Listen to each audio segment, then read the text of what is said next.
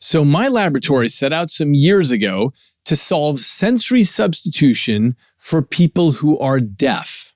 And we wanted to make it so that the sound from the world gets converted in some way so that a deaf person can understand what is being said.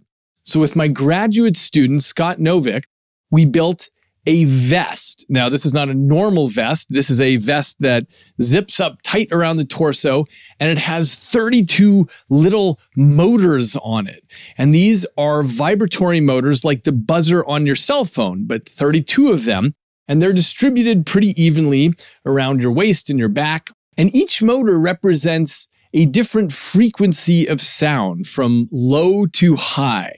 And by breaking up sound in this way, this is the same thing that your inner ear does, a part of your inner ear called the cochlea. So we have essentially transferred the cochlea to the torso. So it captures sound and turns that into these patterns of vibration. So some years ago, we started to test this in conjunction with the deaf community. Our first participant was a guy named Jonathan. He was 37 years old. He had a master's degree, and he had been born profoundly deaf, which means there was a part of his Umwelt that was unavailable to him.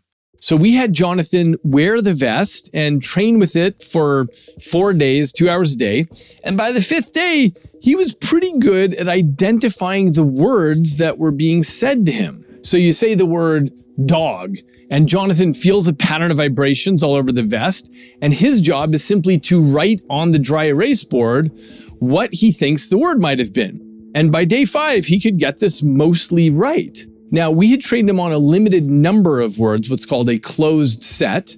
But when we switched to a new set of words, ones he had never heard before, he was able to perform well above chance, and he learned more and more quickly with every new set. And this suggested he wasn't just memorizing some answers, he was actually learning how to hear with the vest. He was translating the complicated pattern of vibrations into an understanding of what was being said.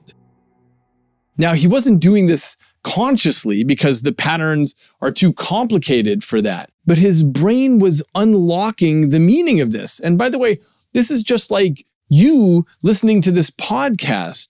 You're not thinking, oh, Eagleman is saying some high frequencies and now some low and some medium, so that must be S sound. Instead, you've just practiced hearing your whole life, and eventually you become pretty good at using your ears and your brain. But when you were born, you didn't know how to use your ears, but your brain looked for correlations, things that went together. So you would watch your mother's mouth moving, and you get spikes coming down your auditory nerve, and you figure out that those go together. Or as a baby, you clap your hands, and you get a different pattern of spikes coming down your auditory nerve. Or you bang on the bars of your cage, or you babble with your mouth. And these all correlate with particular patterns coming in along this nerve. And eventually, these patterns become what philosophers call a qualia, which is a private subjective experience of hearing. You don't have to think about what all the spikes mean. They just get translated into a direct perceptual experience.